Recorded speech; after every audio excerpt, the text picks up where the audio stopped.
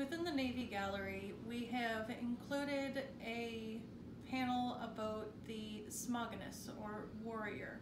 This panel provides a bit of context about Mi'kmaq involvement in wartime efforts. The Mi'kmaq have actually taken their treaty obligation to be allies quite seriously, and as a result, Mi'kmaq have been involved in almost every single war that Canada has been a part of since the formation and even before the formation of Canada. Even in the face of racism and the loss of rights, Mi'kmaq and Indigenous people alike have continued to serve in the Canadian and even American military. Mi'kmaq people and Indigenous people alike continue to fight for rights and freedoms, not just their own, but for all people globally.